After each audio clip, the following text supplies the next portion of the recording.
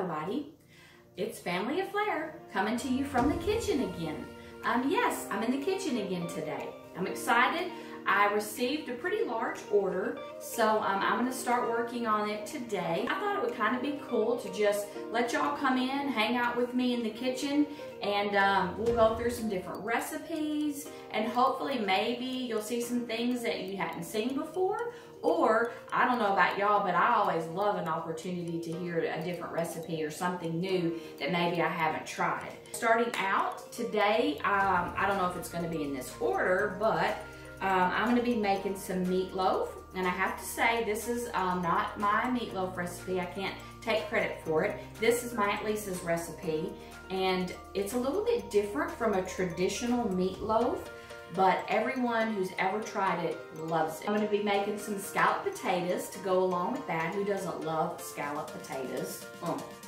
Potatoes. Also, I'm going to be making some Mexican chicken, and this is a casserole that's been in my family for as long as I can remember. This was my mom's recipe, and there again, great staple to just have in your fridge. And, you know, if unexpected company comes or expected company, you just pull it out. You can cook it frozen, you can let it thaw and cook it. Spanish rice, I'm gonna be making a batch of that. I'm also gonna be making some salsa. I have a bacon and cheese quiche that I'm making. And then the last thing I think I'm gonna be making is an omelet breakfast casserole. So I know before I came to you with videos about healthier choices, and I'm still all about healthier choices. Like I said, this is an order that I received. Like I was saying, I just released some videos about healthier choices, and some of these, you know, some of them really aren't bad because, you know, the great rule to go by is 80-20. 80% good, 20% not so good. You know, so even on times when maybe you want to splurge, or you're gonna have company, or you're gonna, you know, celebrate someone's birthday or a special occasion, it's just a good rule to have. Some of these things that I'm making, you could even make these healthier, no problem. You could do that with just about everything that I'm gonna make. So anyways, I just wanted to throw that in there because I haven't gone crazy, I haven't gone off the deep end. But like I said, this is just an order that I received, and so I'm getting this together. Want y'all to hang out with me, and also, you know, as you're watching this video, if you have a recipe similar to this, or if you've tried one of these, or you haven't, you know, drop something in the comments. Let me know what you think about it. And also, if you do like the video, if you do enjoy it, would you please hit the subscribe button and like it. Give me a thumbs up, and I would really appreciate that. Okay, so what I'm gonna do first is this chicken has to be cut in chunks. So what this is 4 pieces of chicken breast, and I am going to just cut these into chunks. You know what, it's all really about personal preference. If you want large chunks, if you want small chunks, if you wanted to shred it, you know, anyway, however you would like to make your chicken, that's what you need to do. So that's what I'm doing here. I'm just gonna cut this chicken up into chunks. What I like to do with it is I like to have both. I like to have some pieces that, you know, are even almost shredded, but then I like to have some pieces that, you know, have a little bite to them where I can tell what I've got something in my mouth. I've got a piece of chicken in my mouth, not just a string. So, but it's really just all about what your preference is. That's one good thing about this casserole is you just get all your ingredients together and then you just put them in the bowl. Throw it all in there, mix it up. That is my kind of casserole or dish. It's just very, very simple. And you take your chicken breast, you bring it to a boil. And anytime you're cooking or you're gonna boil chicken, even if, say, you're gonna bake it in the oven, you're gonna cook your chicken or your meat before you put it in a casserole that's gonna be, you know, put in the oven to cook again. One thing that I try to do is I won't let my meat completely cook, or maybe just really watch it, and as soon as it's done, get it out or get it out of the heat, because then you're gonna put it into your casserole, you're gonna put it in the oven, and you're gonna bake it more. So a lot of times if you let it cook too long in the first preparation, it's gonna end up kind of dry and tasteless. So I have found that that really helps. Also, what I wanted to show you too about two things about the chicken. This recipe calls for chicken broth. So what I did was, this is the pan that I boiled my chicken in, and as you can see, the broth is still in it. So don't go and buy, it calls for a cup of chicken broth. You don't have to buy chicken broth. This is chicken broth. This is good chicken broth. So just boil your chicken and save your broth. Pour up what you need, and you know what I do? I'll even take this leftover, I'll put it in a mason jar and put a lid on it. And you know, sometimes some of this little stuff in here, there's nothing wrong with it, but you know, maybe it's like, I'm not sure about that. Well, you can just take that out with a spoon once you get it in your jar. That's great chicken broth. And you know what? You don't have to buy more. So I'm all about saving a little bit of money. Just to let you see, my chicken was cooked and it was perfectly fine to put it on my cutting board. But, you know, it's just messy. It kind of makes up a mess, and I knew I was gonna need to cut up an onion.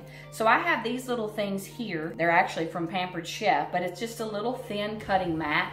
And they're so nice because you can do this. I made a mess cutting up my chicken, so now I'm gonna take it, I'm gonna put it in my sink, and my cutting board is clean for the next thing. Okay, so now we're gonna go on to the onion.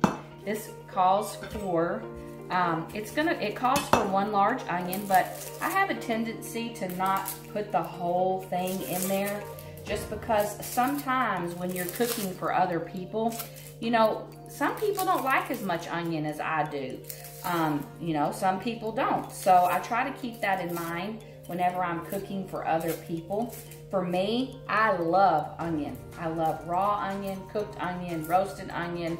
So I would put the whole thing in it for me. So basically all I'm gonna do is I'm gonna put some slices in my onion, and then I'm gonna cut this. Again, you don't want these to be in great big chunks, but as they cook, they're gonna go down some.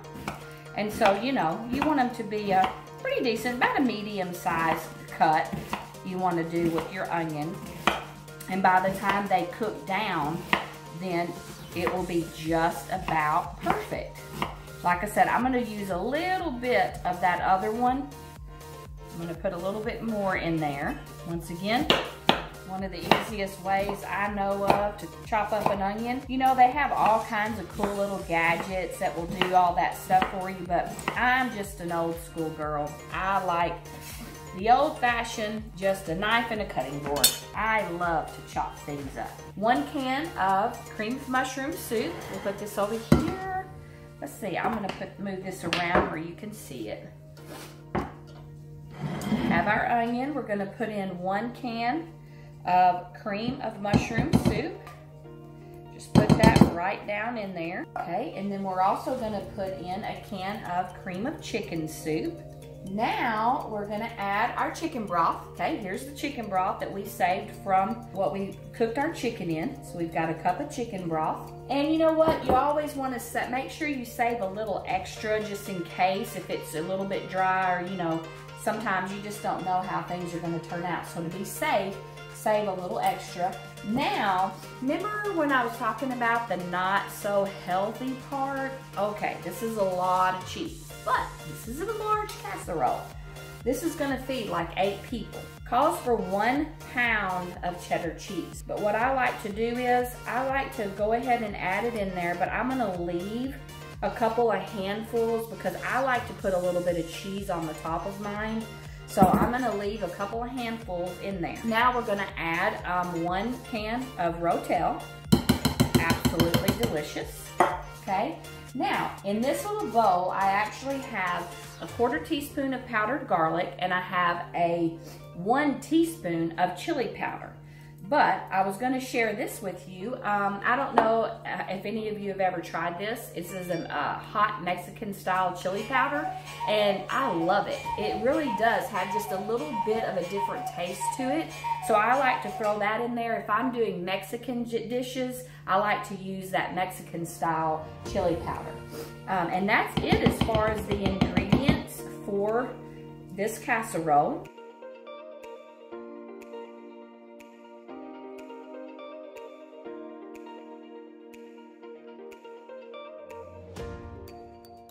Doesn't that look delicious? Okay, so now let's put this over here. What we're gonna do is I've already sprayed my pan. Okay, I've got a 9x13 baking dish. I've already sprayed it with some cooking spray. And then we have our flour tortillas, and we're probably gonna use all these. We'll just kind of see how it goes. I have a new pack. And what I try to do is I just lay it down in the pan like that, okay? Just lay it down in the pan, and then I'm gonna take, and we're gonna just scoop a couple of these little scoops. Because the stuff that you have left, now you wanna tuck this good up and underneath of there so it doesn't come undone. And then what I do is I'll just kind of roll it back and take another one, and you just do the same thing. You want to have enough of this mixture left, so at the end, you wanna be able to pour this over the top. Because if you don't, the part that's exposed on your flour tortillas can burn. It will burn. But if you get a little bit in the pan, no problem. It's all going there anyways. So we're just gonna keep going.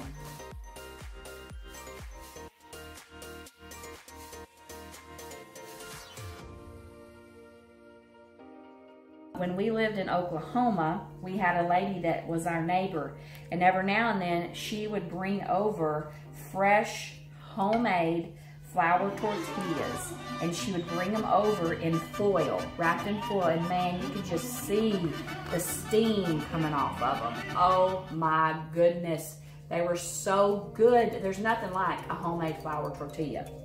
Now, you'll see I'm kind of running out of room here. I've got two. So we're just gonna keep squishing them together. And also, another thing, you wanna make sure when you put your tortilla in there that you keep the flap part, I call it, I'll show you as you roll it up. You wanna make sure this part of your tortilla is on the bottom. It's facing the bottom of the pan so that it doesn't unroll, because as it cooks, it's gonna expand and move.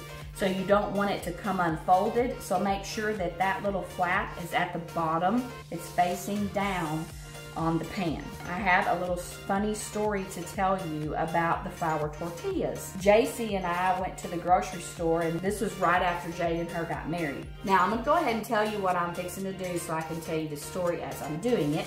Now, I've got all these filled, and I'm going to take the rest of the sauce, the rest of the filling, and I'm just gonna pour it over this pan. Make sure all the flour tortillas are covered very well. So, back to the story. Okay, so we didn't know each other very well, and she had told me that there's a grocery store in Texas that is amazing, H-E-B. If you ever have an opportunity, go to one. You can buy clothes in there. You can buy purses, jewelry, knickknacks. Oh my gosh, I'm not even gotten to the food part yet, okay? Anyways, people take notice. We all need H-E-B. So she takes me in, and here I am in Texas with my Tennessee accent. And she had told me that if you hear a little bell, that it's fresh homemade flour tortillas. Of course, we're in there and we're shopping, and all of a sudden I hear the bell. Okay, well, I completely stop what I'm doing, mouth falling open. The bell, the bell. You know, I'm looking at JC. Where is it? Where is it? So here we go. You know, we're here. You hear it, we'll run. Hear it over here, turn down this aisle. Hear it over there, turn down this aisle. So I'm running around like crazy trying to find the homemade flour tortillas. Well, I found them, all right, and they're in this little box that's smoking. It's hot, and they open up that box, and you can buy those homemade fresh flour tortillas. Oh, it is so worth the trip to the grocery store. I know I embarrassed her because I was taking them out of the bag, eating them right in the grocery store. So bless her heart, she JC, she has some stories to tell. And who knows, I'll probably end up telling you a couple other stories we have from the grocery store that are hilarious. But anyways, here is the casserole. Look at this. Doesn't this look delicious? Like I said, I saved that couple handfuls of cheese, and I am just going to put a little bit up on the top, because like I said, I like to have, you can cook it without the cheese, but to me, once it's cooked, I like the way it looks, and I love when I eat it, having that crust of cheese. I'm gonna take this and I'm gonna put it in the oven at 350 degrees, and it's gonna cook probably for about 30 minutes. You know, everything in here is cooked. The chicken is cooked. So we're basically just heating everything, getting it to marry together, getting that cheese to melt, and releasing all that goodness. So about 30 minutes, you'll see it'll start bubbling up around the edges. It'll start getting brown. So just keep an eye on it, and maybe check it, do it for 10 minutes or 15 minutes, go back and check it. And then, like I said, it's all done. So when the cheese gets good and melted and it's bubbling good, you're fine to take it out. What I'm gonna do is I'm gonna go ahead and cook this, and then I'm gonna let it cool completely. It has to be cooled all the way. And then once it's cooled, I'm gonna wrap it really good with some saran wrap, and then I'm gonna wrap it really good with some foil, and I'm gonna put this in the freezer, and I'm gonna keep it frozen. We're almost finished with the first order, or the first item of the order. So on to the next one.